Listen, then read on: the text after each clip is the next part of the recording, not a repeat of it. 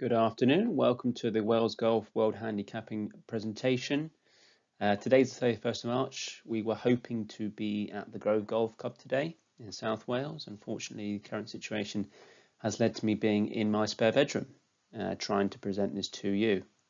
I hope you find this useful.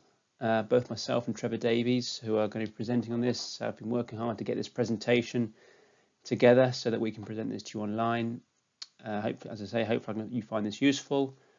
This will be fully available on the Wales Golf website, and hopefully later in the year we will be able to get out to you physically and run the workshops around the country as planned. Please do send any questions into handicapping at Wales Golf if there's anything you don't understand, and hopefully you enjoy the presentation. Thank you. So the World Handicap System, or WHS, was launched in January of this year, so 2020. And to date, over 35 countries are already using the system, including most of the Americas, Australia, South Africa, Sweden and Finland. All other countries will be following. Feedback received from these countries by the RNA has been very positive. There have obviously been some issues, the main one being around the use of the technology. So it's absolutely imperative that that the clubs get this right, and we get this right, and we'll be looking at the technology a little bit later in the presentation. The system will go into effect in all other parts of the world between now and sometime in 2021. As you should be aware, here in Great Britain and Ireland, we will do so on the 2nd of November 2020. Despite the current coronavirus situation, that is still the plan, and that is still our date for making WHS live over here. So this presentation is split into two sections. In the first session, we're going to give you an overview of the system, and we're going to look at some of the key elements of the rules. And then later on, we'll go through the handicap committee procedures and ways in which the technology will underpin this system. So the key principles and elements of the system. Well, we have a minimum number of scores to obtain a handicap, a 54 max handicap, the maximum hole score, so net double bogey, and acceptable scores for handicap purposes. We also want it to be consistent and portable around the world. So to help with this, there is abnormal weather condition and course adjustments, so similar to the current CSS we know and love. There'll be calculations that will be based on ability with a memory, and of course the playing handicap, which includes the course and slope rating and par. The system also needs to be modern and adaptable, so there'll be daily revisions of handicaps, the integration of the 9-hole scores, which are becoming ever more popular, and of course the accommodation of local cultures, so ensuring that this one system will suit every area of the world. So moving on to the rules themselves, there are only 7 rules, whereas the current Congu manual currently has 26. As with the rules of golf, the RNA and USGA have tried to make them as simple as possible to understand. Rule 1, this covers the purpose and authorization of the rules. In other words, who is authorized to use the RNA and USGA systems. And in our case with GB&I, it'll be the home unions, as is currently the case with Congo. Rule 1 also deals with how to obtain a handicap index, which we currently refer to as an exact handicap. Rule 2, which tells us which scores are acceptable for handicap purposes within GB&I. These won't necessarily be the same as those which may be acceptable in other parts of the world. Rule 3, this covers situations where scores may be acceptable and how hole scores should be adjusted. For example, your net double bogey adjustments. Rule 4, this covers the process of submitting acceptable scores, which we're going to look at later. Rule 5, this explains how handicap indices are calculated and the safeguards put in place to ensure that a player's handicap index reflects their demonstrated ability. Rule 6, this will reflect the number of strokes that a player needs to play any course. That's any as long as it has a course and slope rating. And finally, Rule 7, which shows the tools available to the committee to allow them to make changes to players' handicaps, and most importantly, covers their role in setting appropriate terms and conditions for all players at the club. So the World Handicap System includes both the rules of handicapping, and this includes the USGA course rating system, something that we've been using in Wales for many, many years.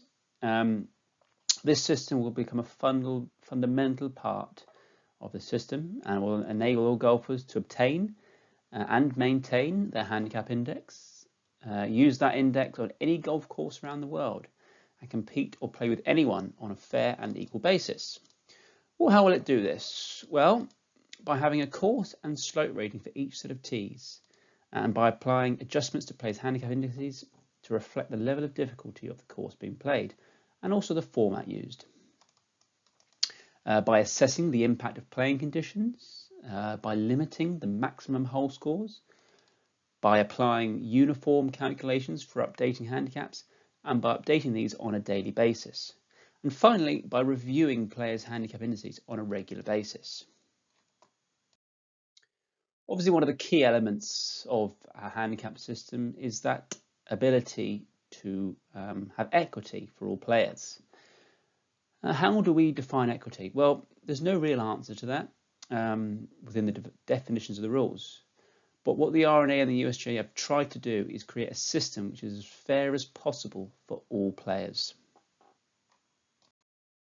So moving on to some of the more nitty-gritty parts of the system, we'll turn our attention to course rating. So what is course rating? Well, basically it's your current standard scratch score, so your SSS, which you should see on your scorecards now. Only in the new system it's not going to be truncated, so it's going to be to 1 decimal point, and it reflects the scoring difficulty of the course for a scratch player. Moving on for the course rating, we have the bogey rating, which has arrived in exactly the same way as the course rating, only this time it's based on the scoring difficulty for a bogey golfer, which is a 20 handicap male and a 20 handicap female. So what is assessed when we rate a golf course? Well, approximately 95% of the rating is based on length, and that figure includes the measured length of each hole as shown on the certificate of measurement, which is why we ask for these before we rate your course, the roll on the ball, which on average will be around 20 yards, and elevation, which can give you either more or less roll. We also assess whether the hole has got an elbow or dogleg or a layup, which would lengthen the effective length of the hole. We'd also look at wind, which we would normally get average speeds from the Met Office. And finally, altitude. Of course, you've all seen the events at altitude, where shot length on courses which have an altitude greater than 2,000 feet will be adjusted because shots will travel further in the thin air. We then have 10 obstacles which we have to consider. So we've got the topography, where we evaluate the impact of the terrain on play. Fairways, so how difficult is it to keep the ball on them? The green target, how difficult is it to hit the green with your approach shot? Recoverability from the rough, so how difficult is it to cover if you miss the fairway or green? Bunkers, same again, how difficult is it to cover for them? Where are they? How deep? And so on and so forth. Penalty areas, both lateral and crossing. What length of shot is needed to safely carry a penalty area? What's the difference of a lateral obstruction from the centre of a landing zone? Trees, so what's the overall impact of trees on the play of a hole? And green surfaces, how fast are they? Are they flat, contoured? Is there different levels? And finally, the psychological factor, where we evaluate the cumulative effect of all of the above obstacle on a player's score. So having a look at this slide, we can see here both holes are identical in terms of shape and length. The top example has virtually no obstacles along its length, whereas in the lower example we've added water which has to be crossed to both reach the fairway and the green, and there are substantial bunkers at some of the landing zones and green side. There are trees along both sides of the fairway and there's an out of bounds at the back of the green. The top hole you would be able to play in a blur. The lower hole is significantly more difficult to play, especially for the bogey player, so the rating will obviously be higher. So therefore, handicap indexes will be adjusted relative to the difficulty of the course being played. This is one of the bases on which the World Handicap System is built. Something which I'm sure you have seen flying around, and a phrase you have seen flying around in relation to the World Handicap System is slope rating. So what is it? Well, the slope is the relative playing difficulty of a course for a bogey golfer compared to that of a scratch golfer. That difference in the two rating figures is then multiplied by a fixed number, which is different for men and ladies, to arrive at the slope rating. The slope ratings range from 55 to 155, with 155 being the most difficult. The standard slope rating used throughout the system is 113, and you'll find this figure cropping up in various algorithms, for example, when working out gross differentials.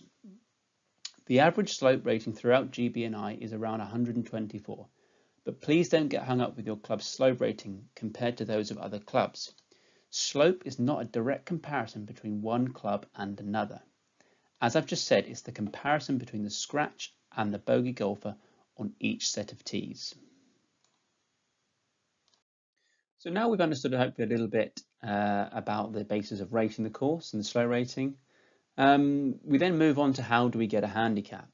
Well, there's a very simple answer for that. It's almost exactly the same way as we do now. So by submitting scores for 54 holes made of any combination of 9 or 18 hole rounds. So this table here shows us the progression of our handicap index. So some scores 3 to 5, we take the lowest score differential and adjust that depending on the number of scores submitted. So 2 less than the lowest differential after 3 scores, to no adjustment when we get to 5. Thereafter, we start to average a set of the lowest differentials, starting from the average of the lowest 2 with 6 scores to the average of lowest 8 when a player has a fully developed record of 20 scores. Only scores from players with a fully developed handicap record will be used in the playing conditions calculation. So how do we calculate the handicap indices once a player has fully developed handicap? We know that we average the lowest 8 of the most recent 20 scores differentials, rounded to the nearest tenth, so to 1 decimal point. The system also has an inbuilt memory of all scores within the past 12 months and uses this to cap a handicap to stop it rising too quickly because of a short run of poor form. It also applies reductions for exceptional scores, which happens now and then, of course, and these will be done automatically. But the handicap committee can override these reductions if it's appropriate to do so. So if we take a look at a scoring record, so this player has 20 scores on his or her record. So we simply take the lowest 8, which can be seen in the right-hand column, and average that figure. So these are the lowest 8 score differentials highlighted in yellow. And the average of these, it works out at 13. So the player plays another round of golf on the 25th of September at Meadow Golf Club. This time you can see with a score differential of 14.5. Means the round played at Meadow Hill on the 3rd of April, down the bottom, with a score differential of 12.1, now drops out of the last 20 scores. And now we go through the same process again, averaging the lowest 8 using the new set of 20 scores, which you can see highlighted there in yellow. This time the new handicap index is 13.3. So you can see that the Congu handicaps under the World Handicap System can increase far quicker than they can under the current Congu system. We can limit the handicap increases by using the system's inbuilt memory, which remembers a player's low handicap index, and it uses this memory to ensure that the handicap index doesn't stray too far away from the level of the ability of the player has already shown. So rather appropriately, this limit of upward movement is called the cap. The cap can come in 2 forms, so a soft cap and a hard cap. So the soft cap suppresses upward movement and the hard cap prevents further upward movement. So just to enlarge on this, so the soft cap suppresses any increase greater than 3 above the low index by 50%, while the hard cap prevents any increase whatsoever of more than 5. This capping procedure will only apply to those with fully developed handicaps. So the next few slides will hopefully give you a bit of an analogy to how the caps would apply. Okay, so we'll go through that now. So here is our racing car analogy to hopefully describe how the soft and hard cap system works.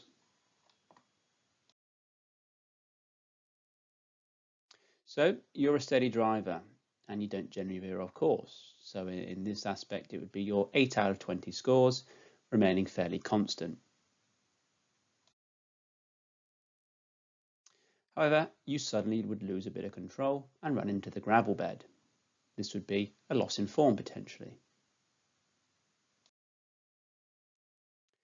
The gravel doesn't stop you, but it would slow you down, slow the speed of the car down. So this would be the soft cap.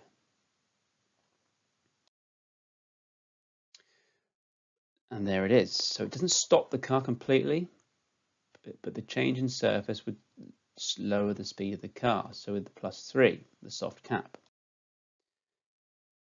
However, if the gravel doesn't slow you down quick enough, you will then carry on going and hit the fence. This would be the hard cap. So when the difference between a player's new and low handicap index is no greater than 3, no adjustments are made. The car stays on track. However, any difference of more than 3 strokes to your low handicap index and the soft gap, or the gravel in this example, will suppress that speed by 50%. And when the difference becomes greater than 5, well, then you hit the wall and your new handicap index will increase no further. So going the other way now, which is the direction all of us want our handicaps to go.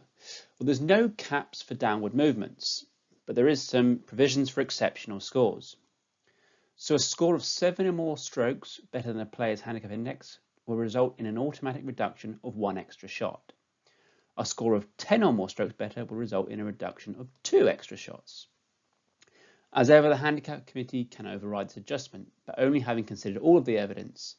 If it then considers that the adjustments would result in the new handicap not being a fair reflection on the player's demonstrated ability, it can of course reverse that reduction. So now moving on to the playing conditions calculation. We should be all fairly familiar with this adjustment under the Congu system, which is the competition standard scratch score.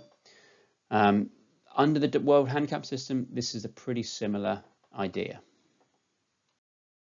The PCC is generally performed once a day, although there are a few examples for exception if the weather is particularly bad in the morning and the complete opposite in the afternoon, but that will very much be the exception rather than the rule.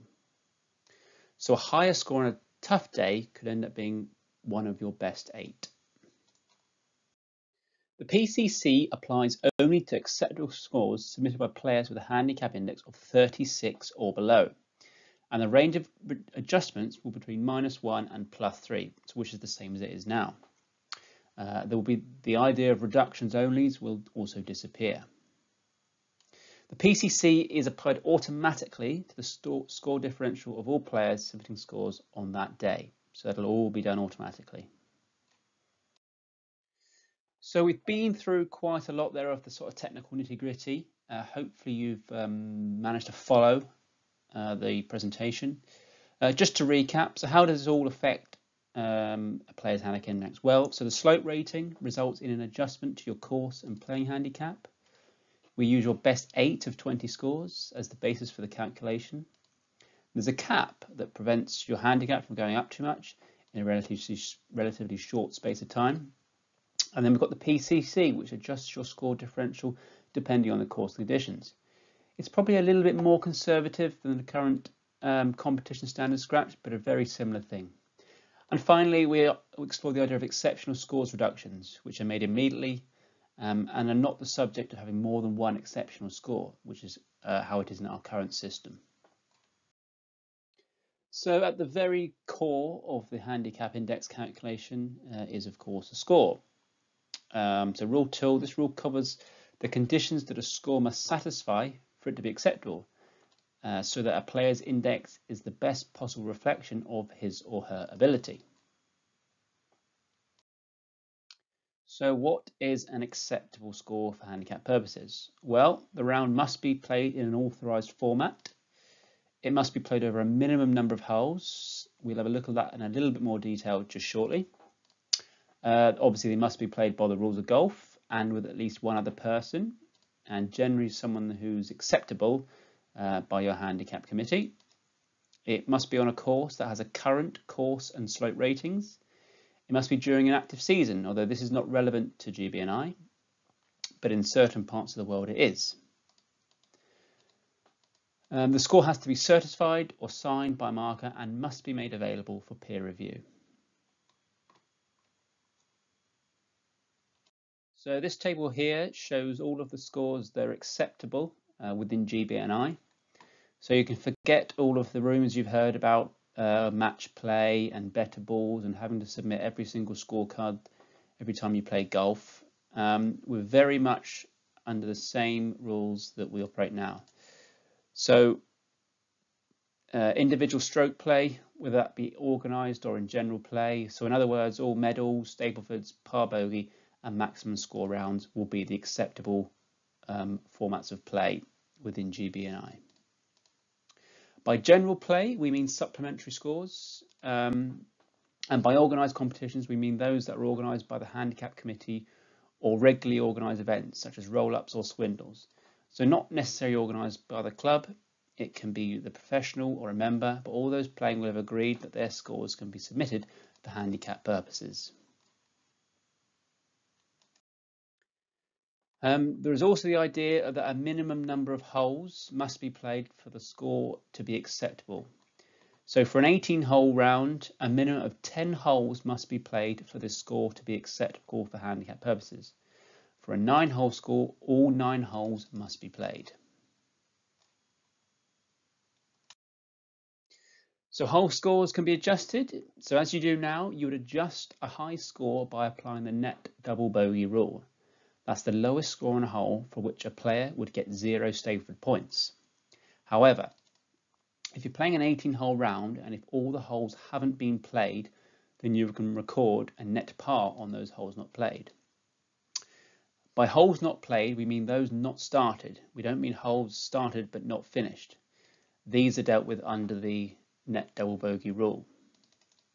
However, there's an exception. So if you've played less than 14 holes of an 18-hole round, say you didn't play the 12th or 13th hole, you can record a net par +1 on the first unplayed hole, the 12th, and the rest would be net pars. However, there must be a valid reason why holes have not been played. For instance, bad light or bad weather, player injury or illness, or a hole being declared out of play by the committee for maintenance or reconstruction.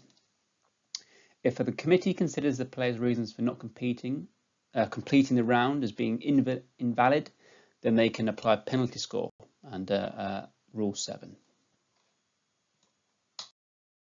So as I've already mentioned, the idea of supplementary scores and pre-registration exists from the current system. So supplementary scores are now referred to as general play. And as I said, the process for submitting the scores is exactly the same as now. A player can be considered to have pre-registered to submit a supplementary score by playing in a regular organised event with other players, but the organiser should make that perfectly clear to those that are playing. So when to submit a score? Well, this can get a little bit confusing. Many people now play competitive golf abroad, although sadly not at the minute. So for example, you're playing in Spain and the competition is an individual Stapleford. That's an acceptable format within both GB&I and Spain. So looking at the table there, you must return that score to your home club. That's fairly clear. If you were playing in Spain in a 4-ball better ball and say that was an acceptable score in Spain, but it's clearly not here, then you'd have to also return your score to the home club. This is where the technology is going to be crucial in facilitating that. If you were playing in Spain in, say, a par bogey, which may not be an authorised format in Spain, but is within GB&I, then you'd also have to return your score to your home club. And finally, if you're playing a round which is not authorised in Spain and GB&I, such as match play, then the score would not be acceptable for handicap purposes, so would not be returned to the home club. As we mentioned a few slides back, all acceptable scores must be certified by a marker, as it is now, and be made available for peer review as soon as possible after completing the round. By peer review, we mean that the card can be further scrutinised by someone other than the marker, so someone who is playing in the same group or someone that's a member of the same golf club. So a player playing in the same group can challenge the score if he thinks that there are any anomalies on the posted card. And a member of the club can reasonably verify or challenge a player's handicap index if he has knowledge that the player's demonstrated ability is potentially different to the scores. So in order to allow all of this, the player's scoring records must be accessible to all other members of the golf club. Again, this is a technological issue, and it will also be covered in Appendix B of the rules. Hopefully you have a little video on this slide. Every golfer is different. Every golf course is different. Every day is different. The aim of the World Handicap System is to take all these differences and produce a single measure of a player's golfing ability. A handicap index reflecting the score a player can achieve when playing well.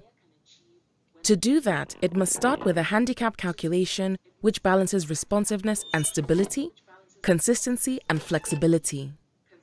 At the core of the handicap calculation is your score, demonstrating how well you played your round relative to the course's difficulty, as determined by its course rating and slope rating, and any conditions that might have made the course harder or easier to play on the day. A record of your scores is maintained, and your handicap index is based on an average of the best 8 of your last 20 scores. Because your worst scores are discarded, your handicap index reflects the score you're likely to achieve on your better days. The more scores you can submit, the more accurately your handicap index will reflect your golfing ability. While any player can have a bad day or a run of poor form, form is temporary. That's why the handicap calculation does more than just look at your most recent best scores. It retains a memory of your lowest handicap index during the past 12 months and provides mechanisms to ensure bad days don't cause your current handicap index to increase too quickly from that low index. Under normal circumstances, your handicap index should never increase more than 5 strokes above your low handicap index over a rolling 12-month period. Players have great days too. Juniors and beginners in particular can improve dramatically over a short period of time. The handicap calculation can identify this, applying additional reductions to a handicap index when a player achieves a score of 7 strokes or more below their current handicap index. A calculation won't always detect a real change in a player's ability. For that reason, a handicap committee has the tools and can adjust a player's handicap index to better reflect their ability. All these elements come together as your handicap index is revised promptly, ready for the next day or soon after. The World Handicap System delivers a handicap index to all players that is calculated in a consistent way across the globe. It allows players everywhere to continue to enjoy the game they love, wherever they play and whoever they're playing with or against.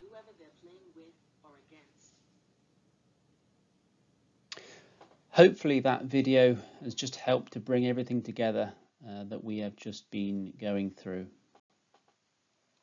So if you've been listening to this straight through, then you've been listening to 29 minutes of action. So please feel free to go and grab a cup of coffee and another biscuit because there is much, much more fun to come.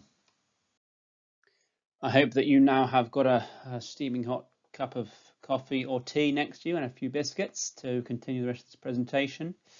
We'll now move on away from sort of the nitty-gritty of the rules to some of the more practical elements of applying these rules and how you're going to play your golf, or how your members are going to play your golf, and also having a look at the technology which we'll be rolling out later in the year to hopefully bring the game of golf into the 21st century and make everything a lot easier for players and clubs to administer. So the first thing I want to sort of talk about is something I've coined from car to course. So How will you get to your golf club? What have you got to do to get onto the course and play? Well, your course handicap is the most important thing you need to work out. So the course handicap determines the number of stroke a player receives for the course to be played. So each club will be provided with a handicap table, or will need to provide a handicap table to its members and visitors for each set of rated tees. In order to get on the course, you simply look up your index and see what your course handicap is. If you're playing in a comp, you'll also need to know what the handicap allowance is, and we'll go through that later, for the format that you are playing. So here is an example of a handicap conversion chart. So for this golf club, they have a yellow, a white and a red set of tees. So they have a handicap conversion chart for them 3 tees, which is what every club will need for all sets of tees that they have. There are companies out there which will produce professional charts, so metal or plastic. So that's something that a club needs to look into. Rating charts can currently be found on the USGA website, and we will be sending out the charts to all clubs. One of the important things that a club needs to think about is where they want these charts to be placed.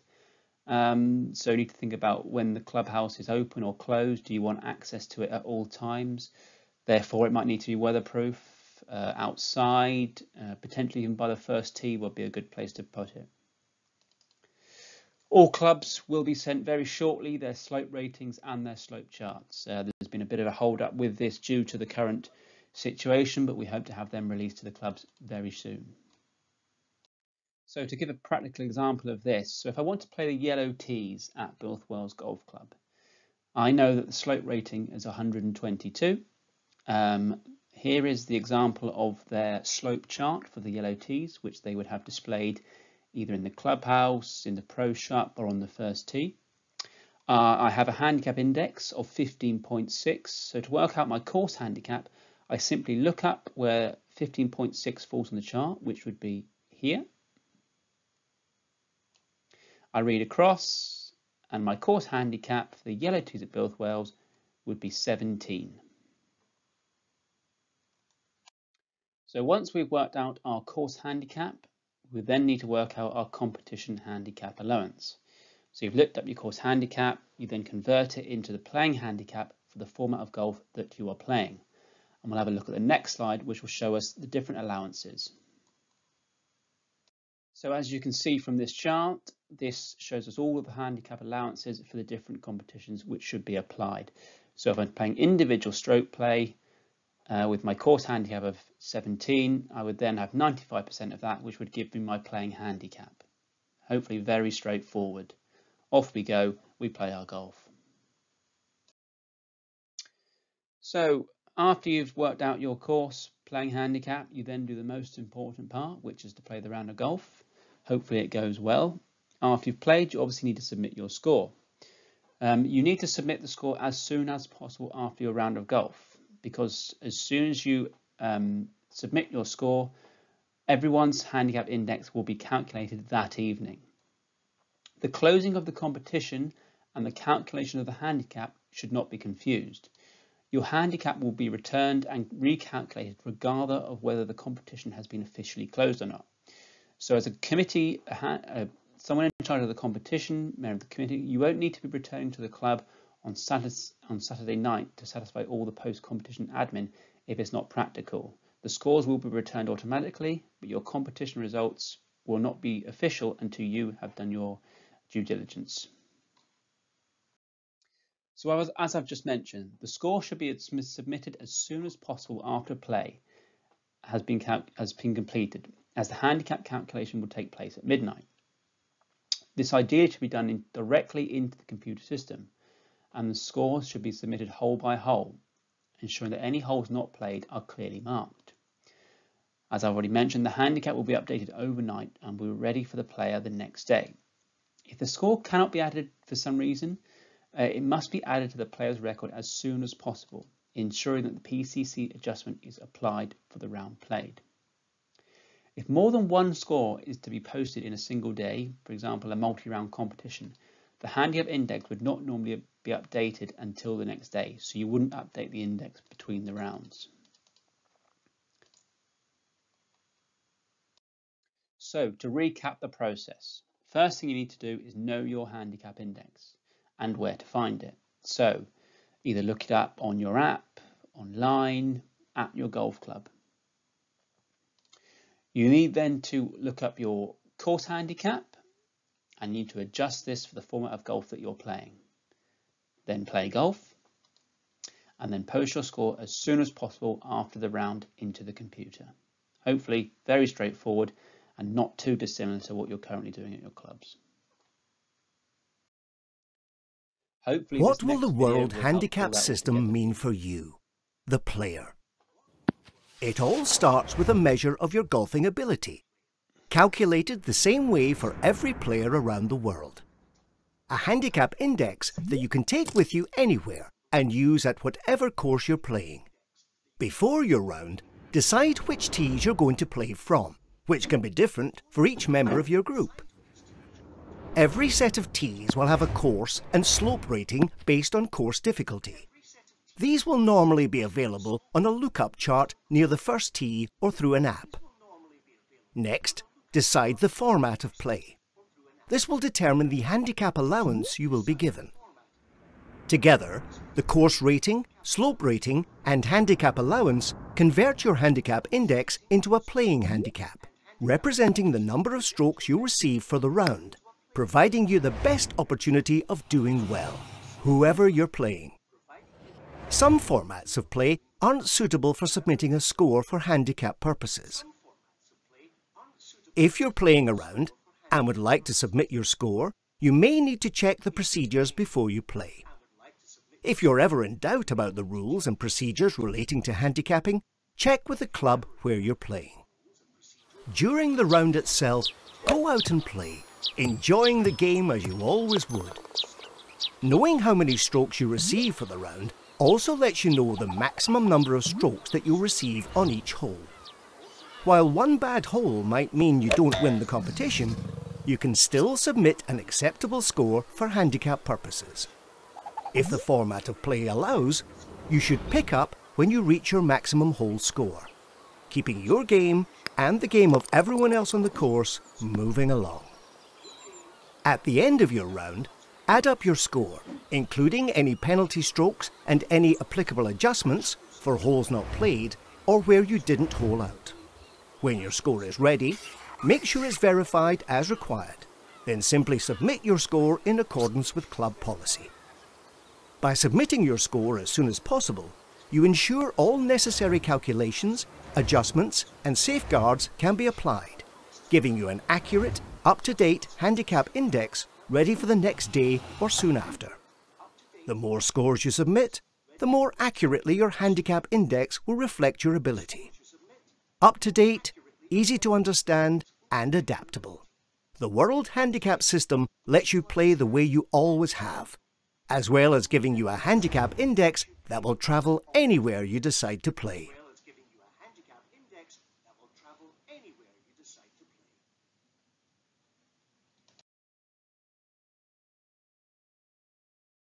So moving on to the committee. So the handicap committee remains one of the most important parts of the handicapping process, you will be pleased to know, as it's the committee that provides the oversight of the system and ensures it's been applied fairly to all players at your club.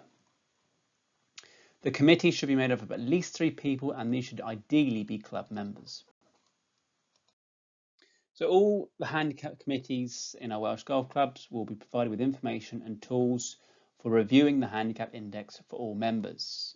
All clubs will be sent at least 2 of the rules of handicapping books for their use. These tools are designed to create consistent application of handicap reviews and adjustments. Committees obviously have a very important role when setting their terms of the competition, where handicap restrictions might be applied. The tools that will be available to the handicap committees will allow them to undertake an informed handicap review process whenever appropriate to ensure that the handicap index of all home members continue to reflect their demonstrated ability.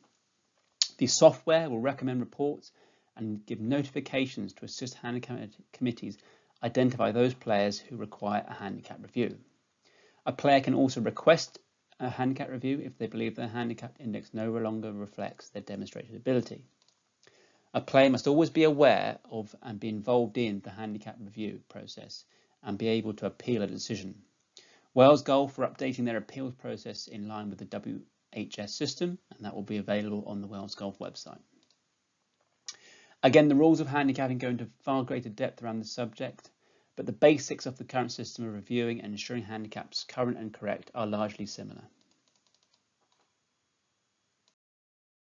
So staying on the idea of the handicap review, so as well as playing information from competitions, the handicap committee has to take into account many other factors, such as improving play following golf lessons, outstanding performances in formats of play that are not acceptable for handicap purposes, such as match play, knockout competitions, maybe declining scoring potential due to frequency of playing, someone's aging, or maybe an incapacitating illness or injury.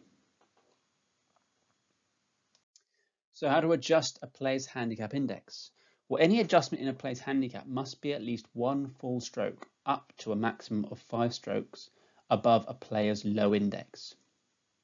Should a committee wish to increase a handicap index higher than 5 strokes, they should seek approval from Wales Golf. There is no limit on downward movement. Any player with a handicap index of 0 or lower for men and 2 or lower for women must seek approval from the union before applying adjustments, much the same way as the current Cat 1 process works, but a bit a different handicap level. So when adjusting a player's handicap index, the adjustments can be made in 2 ways. So you can either reset the index, this is most common, and this is what we do now. So you would apply an adjustment to the player's record to achieve the required index. The second option is not currently used, and this allows the committee to freeze a player's index at a certain value for a defined period of time. So within the World Handicapping System, there is also the idea of applying a penalty score. So this would happen when the Handicap Committee decide that a player has not submitted a score for an invalid reason. A valid reason for not submitting a score might include sudden illness or injury, an emergency, a dangerous weather condition, or any other reason which the committee deems to be valid. An invalid reason for not submitting a score would be trying to prevent a low score from creating an index decrease, or perhaps preventing a high score to cause an index decrease. If the player's score is identifiable and they stop their round after having completed at least the minimum number of holes, the score should be posted for handicap purposes. This could be used after an NR or if the player forgot to post the card after the round. If the Handicap Committee concludes that a player failed to submit a score for the purpose of gaining an unfair advantage with their handicap, it should be considered to either withdraw the player's handicap index and/or apply a penalty score. This penalty score could be a score put on the record equal to the player's current handicap index. So that's if the player is trying to gain a downward advantage. Or a score equal to the lowest score in the player's record if the player is trying to gain an upward advantage. Handicap committees should also consider disciplinary procedure for any repeat offenders. So if you do want to go that step further and withdraw a handicap index, there is some provisos behind this. So a player must be notified of the period of the handicap index withdrawal and any additional conditions. The withdrawal of a player's handicap index should be applied only after the player has been informed and has the opportunity to respond. This process will initially be handled by the club's handicap committee and would be escalated to Wales Golf if necessary. A copy of the appeals process will be available on the Wales Golf website in due course. A club will also need to reinstate handicap indexes. The most common time when this will happen is when a player joins their club from perhaps a time out of the game. So at this point, the player will need to have a handicap index reinstated. When reinstating a handicap index, the committee has 3 options, which are demonstrated in the slideshow there. It's very important to stress that a handicap committee must then monitor the players' next competition rounds to make sure that they've got that level correct and adjust it if they need to. And we've got another video for here to once again The just pull handicap together index should some of the always things we've just reflect been a talking player's about. demonstrated ability. To ensure this, it is strongly recommended that handicap committees review the handicap index for all their home club members at least once each calendar year. When reviewing each handicap index, the handicap committee should consider all available information about a player before deciding whether any adjustments are required. A player's handicap index may be adjusted upwards or downwards. The committee may also freeze it or place a block on it moving upwards for a defined period. Additionally, the handicap committee has power to withdraw or reinstate a player's handicap index in certain circumstances, or to adjust it due to a player's temporary or permanent disability. Regular handicap reviews help ensure the game is played on a fair and equal basis for all members, wherever they're playing and whoever they're playing against.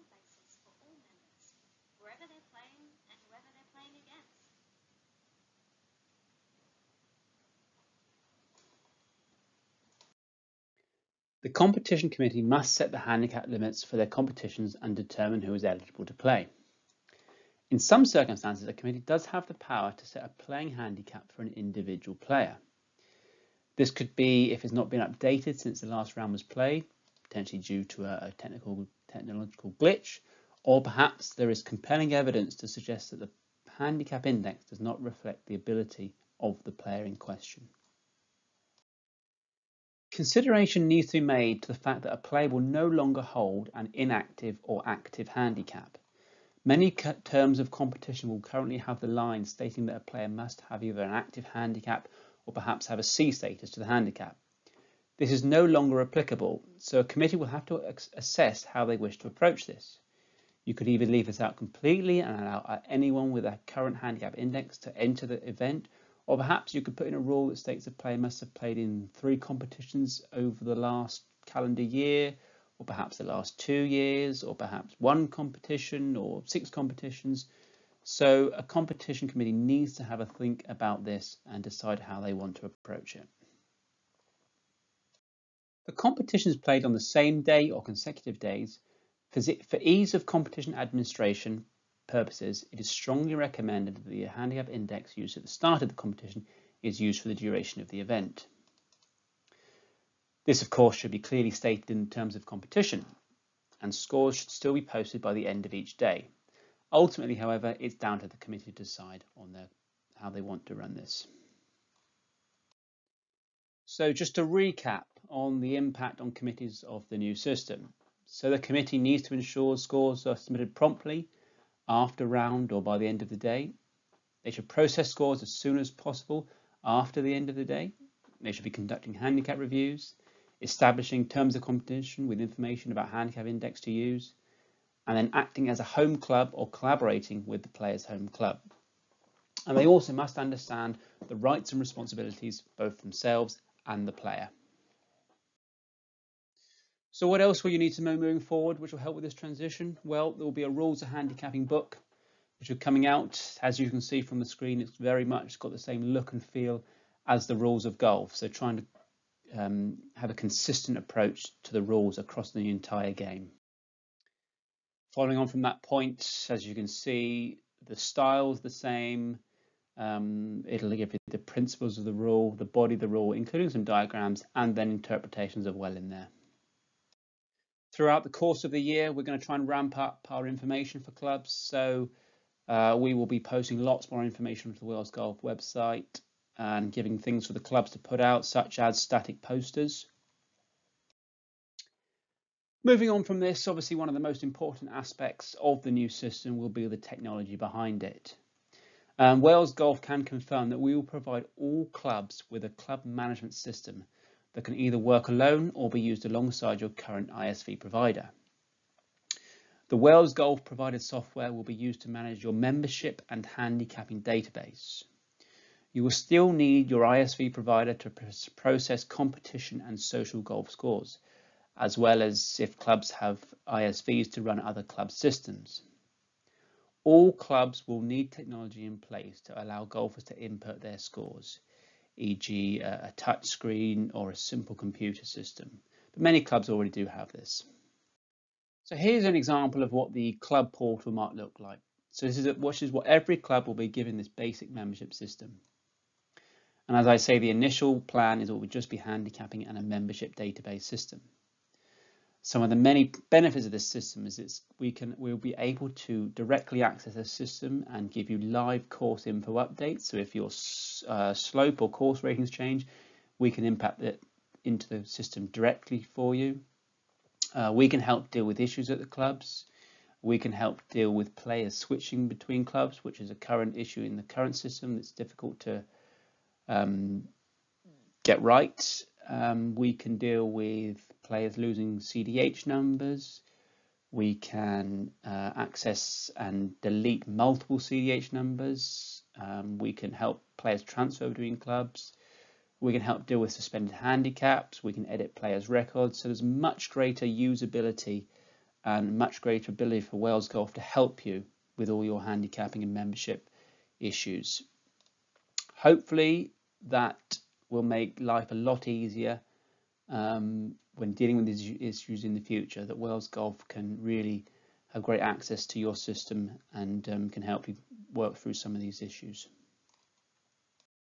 So that's what the club's going to get, but what are the players going to have? Well, every single player in Wales will have access to a My Golf profile.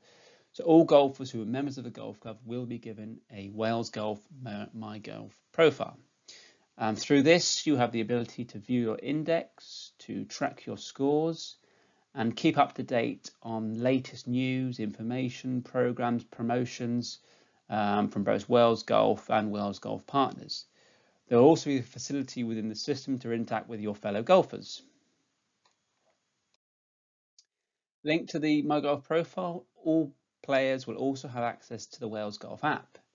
So within this app, you will have the ability to view your handicap index, to look at your progression, look at your score details, and as I mentioned previously, there will be an opportunity to interact with your fellow golfers. So a social networking ability. So you can organise friends, you can comment on their golf, you can comment on their scores, you can follow one another, and really keep in touch with your golfing buddies. Also within the app, again, there'll be the opportunity to interact with Wales Golf, so we can give you access to certain events and opportunities that we might have coming up or might be coming up within your club. In the future, we're hoping to really develop this app, so potentially have a course handicap calculator, an inbuilt rules widget to help you on the course, and then a tee booking system, and potentially even scorecard for scoring on the course from the app system. So just moving on from that, again, here's just sort of examples of what the app's going to look like. So the ability to view scores, to look at your own profile, so we'll see what your scores, see your progression, see which scores are counting, and see your index progression. The ability to post onto social media sites, to comment on scores, and also to keep track of all your friends. So currently the transition to the World Handicap System is a huge job, which Wales Golf are undertaking with our technology partner. In preparation for this, we are asking clubs to help us in a number of ways. So you can support us by cleansing your membership database, by encouraging as many players to post as many scores as possible throughout 2020. Although I don't realise that this is becoming increasingly tricky at the minute with the fact that golf courses are shut. Also, I would say that clubs potentially is an opportunity to do a bit of analysis of your IT systems and make sure it's as good as it can be. Perhaps get onto your internet provider, see if you've got the quickest, most up-to-date broadband speed. Can you update your computer systems?